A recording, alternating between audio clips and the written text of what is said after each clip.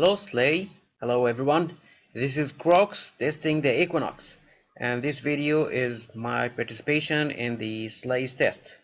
I got confused with the Wolfie competition. That's why I talked a lot about some things that are irrelevant and wasted sometimes. And that's why the zenith that was 1147. I was late when I reached the optimum or the best shot that gave me the angle of the sun. This application here is Android application that put a lot of information like the location, the elevation above sea level, accuracy, azimuth, pitch, and time. So that's the local time.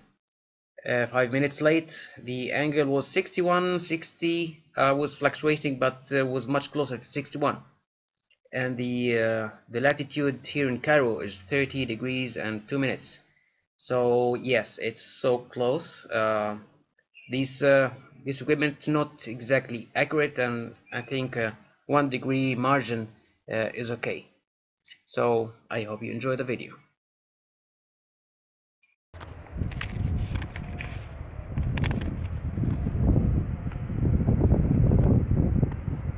This is a slide test, and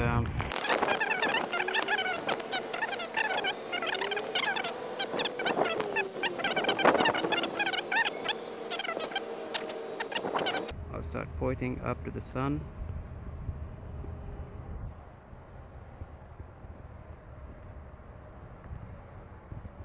There it is.